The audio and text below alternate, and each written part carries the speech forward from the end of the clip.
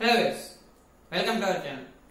நான் பார்க்க போற வீடியோ எதை பத்தி அப்படின்னு பாத்தீங்கன்னா 2004 வருடம் ஒரு 274 அடி சதுர அடியில் ஆரம்பிக்கப்பட்ட ஒரு மொபைல் ஷோரூம் இன்னைக்கு தமிழ்நாடு, கேரளா, பாண்டிச்சேரி, கர்நாடகா அப்படின்னு சொல்லிட்டு 4 ஸ்டேட்டுகள்லயும் கொடிகட்டி பறந்து கொண்டு இருக்கக்கூடிய ஒரு மொபைல் ஷோரூம். தமிழ்நாட்டுக்குள்ள எல்லா இடத்துலயும், அதாவது ஒரு குறிப்பிட்ட ஊரை தவிர மற்ற எல்லா ஊர்களிலும் ஈஸியா காணப்படுற ஒரு பிரபலமான மொபைல் ஷோரூம் எது அப்படின்னு பாத்தீங்கன்னா பூர்விகா. அந்த பூர்விகா மொபைல் ஷோரூம் வந்து எப்படி உருவாச்சு, அதுக்கு பின்னாடி இருந்த ஓனர் அவர் வந்து எப்படி இந்த ஒரு ஷோரூம் வந்து ஆரம்பிச்சாரு, அவரை ஊக்குவிச்சவங்களா யாரு அப்படிங்கறத இந்த வீடியோல பார்க்க போறோம். பூர்விகா மொபைல் ஷோரூமோட ஓனர் யாரு அப்படின்னு பாத்தீங்க அப்படின்னா யுவராஜ் அப்படிங்கிற ஒரு தனிப்பட்ட மனிதன் மட்டுமே. யுவராஜ் அவர்களோட அப்பா யுவராஜ் அவர்கள் எல்லாருமே வந்து திண்டிவனத்தை சார்ந்தவங்க. அங்க வந்து அவங்களோட வாழ்க்கையோட மேம்பாட்டு திறன் பத்தாத காரணத்தினால சென்னையில வந்து செட்டில் ஆகுறாங்க. எப்போ அப்படின்னு பாத்தீங்கன்னா யுவராஜ் அவர்கள் ஸ்கூல் டைம்ல அப்பவே சென்னையில வந்து கோடம்பாக்கம் அப்படிங்கிற ஏரியால வந்து செட்டில் ஆகுறாங்க.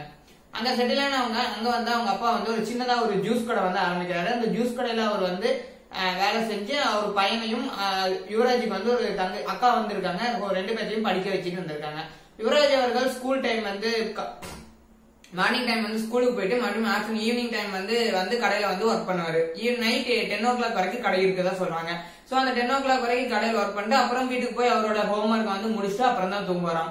சோ இவர் வந்து கடையிலையும் வந்து இன்ட்ரெஸ்ட் காட்டினாலும் அவரோட எஜுகேஷன் லெவலையும் வந்து நம்பர் 1 இருந்திருக்காரு.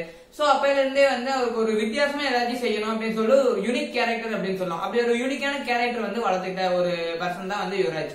அப்பையில இருந்தே வந்து நம்ம எல்லாரும் செய்யற மாதிரி ஒரே வேலையை செஞ்சுட்டு அதிலே செட்டில் ஆகாம அடுத்தவனுக்கு வந்து ஒரு கை கட்டி நிக்கக்கூடிய ஒரு எம்ப்ளாய்மெண்டா இருக்காம நமக்குன்னு தனியா ஒரு பிசினஸ் ஸ்டார்ட் பண்ணும். அந்த பிசினஸ் வந்து ஒன்ன தெளிவா முடிவு பண்ணிக்கிறாரு. அந்த பிசினஸ் வந்து நம்ம இருந்துதான் செய்யணுங்கிற அவசியம் இருக்கக்கூடாது, நம்ம இல்ல அப்படின்னாலும் அந்த பிசினஸ் வந்து நடந்துட்டு இருக்கணும் அப்படின்னு சொல்லிட்டு ஒரு ஃபுல் முடிவுல இருக்காரு. எப்ப அப்படின்னு பாத்தீங்கன்னா அவரோட சின்ன வயசுலயே ஸ்கூல் லைஃப் முடிச்சுட்டு அவர் வந்து காலேஜ் லைஃப் என்ட்ரி ஆகிறாரு. அண்ணா யூனிவர்சிட்டியில வந்து பிஇ மெக்கானிக்கல் வந்து படிக்கிறாரு. பிஇ மெக்கானிக்கல் படிக்கும் போதே அவர் வந்து ஃபுல் கான்பிடன்ஸ் இருக்காரு, எப்படியாச்சும் நமக்குன்னு ஒரு பிசினஸ் ஸ்டார்ட் பண்ணிடணும் அப்படின்னு சொல்லிட்டு. அவர் படிக்கும் போதே டாட்டாவை பார்த்து ரொம்ப இம்ப்ரெஸ் ஆகிறாரு. என்ன அப்படின்னு பாத்தீங்கன்னா நம்ம அப்பனால ஒரு ஜூஸ் கடையை வச்சு மெயின்டைன் பண்ண முடியல, ஆனா ஒரு டாடா ஓனர் எப்படி ஒரு உப்பு கம்பெனி மற்றும் வெஹிக்கல் கம்பெனி எல்லாத்தையும் வச்சு 2000க்கும் மேற்பட்ட ஊழியர்களை வச்சு எப்படி கண்ட்ரோல் பண்றாங்க அப்படின்னு சொல்லிட்டு ஒரு மிகப்பெரிய யோசனையிலேயே இருந்திருக்காரு. அந்த டயத்துல அவர் வந்து இன்ஜினியரிங் ஃபைனல் இயர் வர்றாரு. அவர் ஃபைனல் இயர் ப்ராஜெக்ட் வந்து முடிக்கிறாரு. ஃபைனல் இயர் ப்ராஜெக்ட் முடிக்கணும் அப்படிங்கறதுக்காக ஹிந்துஸ்தான் இண்டஸ்ட்ரிக்கு வந்து நேர்ல போறாரு. ஹிந்துஸ்தான் இண்டஸ்ட்ரிக்கு நேர்ல போனவரு அங்க வந்து ஒரு விஷயத்த தெரிஞ்சுக்கிறாரு. என்ன அப்படின்னு பாத்தீங்கன்னா அந்த கம்பெனி வந்து இண்டஸ்ட்ரி வந்து ஓனரே இல்லாம ஓடிட்டு இருக்காது அப்படிங்கறது நல்லா புரிஞ்சுக்கிட்டாரு. ஓனருங்கிறவரு அந்த கம்பெனிக்கு வருஷத்துல ஒரு டைம் தான் வர்றாரு, வந்தாலும் ஒரு மணி நேரம் மட்டுமே இருக்கிறாரு அப்படிங்கறத நல்லா புரிஞ்சுக்கிட்டாரு. சோ எப்படியாச்சும் அந்த ப்ராஜெக்ட் முடிக்கிறதுக்குள்ள அதுக்கான ட்ரிக் என்ன அப்படின்னு தெரிஞ்சுக்கணும்னு சொல்லிட்டு அங்க இருக்கிறவங்க கூட ரொம்ப க்ளோஸா பழகுறாரு. அது எப்படி அப்படின்னு கேட்டதுக்கு அவங்க எல்லாருமே வந்து அப்பவே அதை பத்தி சொல்லி கொடுக்குறாங்க. என்ன அப்படின்னு பாத்தீங்கன்னா ஒரு சர்வீஸ் மேன்ஸ் இருப்பாங்க, அவங்களுக்கு ஹெட்டா ஒரு சூப்பர்வைசர் இருப்பாங்க, அவங்களுக்கு ஹெட்டா ஒரு சிஇஓ இருப்பாங்க. அந்த சிஇஓ வந்து ஓனரோட எல்லா கேள்விக்கும் பதில் சொல்லி ஆகணும் அப்படின்னு சொல்லிட்டு அந்த சிஸ்டத்தை பத்தி ஃபுல்லா தெரிஞ்சுக்கிறாரு அவரு. சோ இதை பத்தி தெரிஞ்சுக்கிட்டவரு நம்ம தனியா பிசினஸ் பண்ணோம் அப்படின்னா இன்னும் நம்மளே வளர்த்திக்கணும் அப்படின்னு சொல்லிட்டு இன்ஜினியரிங் முடிச்சவர் வந்து எம்பிஏ ஜாயின் பண்றாரு. எம்பிஏல வந்து நிறைய விஷயங்களை கத்துக்கிட்டு வெளியே வர்றாரு. அப்ப வந்து என்னாச்சு அப்படின்னு பாத்தீங்கன்னா அவங்க அப்பா வந்து அந்த ஃப்ரெஷ் ஜூஸ் கடையை மூடிடுறாரு. மூடிட்டு லாட்டரி கம்பெனி, அதாவது லாட்டரி சீட் அப்படிங்கறத கொஞ்சம் ஓபன் பண்றாரு. லாட்டரி சீட் அப்படிங்கிறது கொஞ்சம் அப்ப வந்து கவர்மெண்ட்னால அது வந்து தடை செய்யப்படாத ஒரு வேலையா இருந்துச்சு. அதனால அவங்க அப்பா வந்து லாட்டரி நிறுவனம் ஓபன் பண்ணாரு. அதுவும் ஓரளவுக்கு ஓடிட்டு இருந்துச்சு. அது முடிச்ச அவர் வந்து மறுபடியும் லாட்டரிக்குள்ளேயே வேலை செஞ்சு கொஞ்சம் பெரிய லெவல்ல அந்த லாட்டரி பிசினஸ் வந்து பண்ணிட்டு இருந்தாரு. அந்த டயத்துல அவருக்கு மேரேஜும் ஆயிடுச்சு.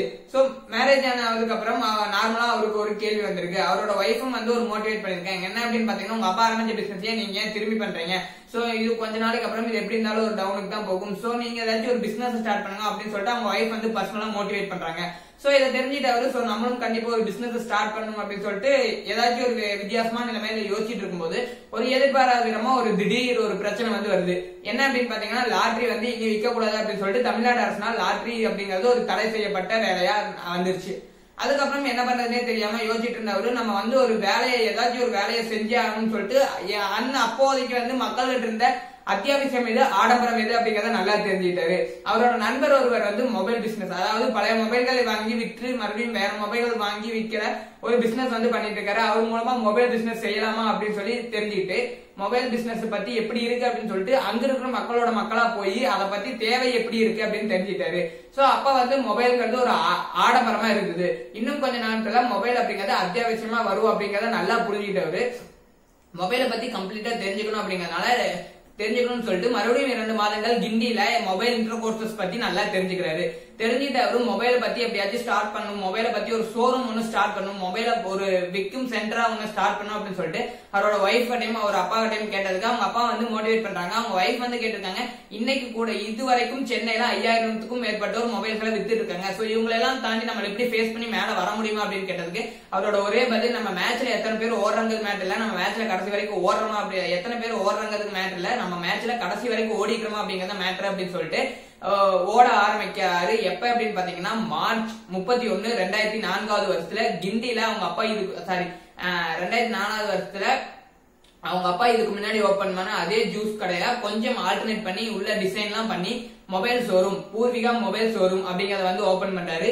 5 ஊழியர்கள் 5 மாடல் செல்போன்களை வச்சு முதலா ஷோரூம் 2004 வருடத்துல மார்ச் 31 யூஸ் ஓபன் பண்றாரு.